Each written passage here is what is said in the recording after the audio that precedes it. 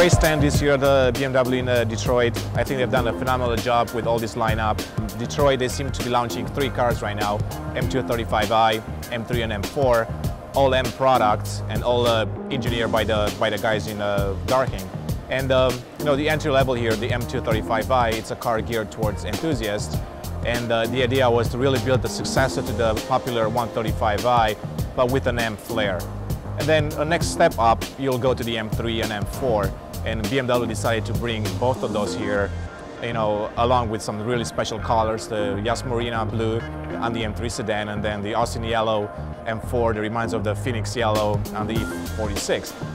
So I mean, the M235i, I just love the fact that they're trying to get so close to the 1M. And it really shows what you can do with a compact package, beautiful design, and a really great engine.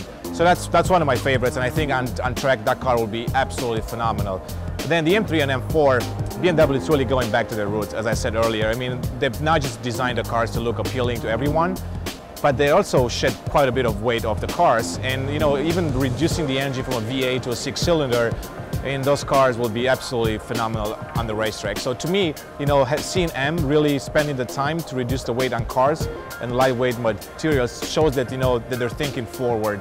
And that's what we should be seeing probably in the next few years with other M products.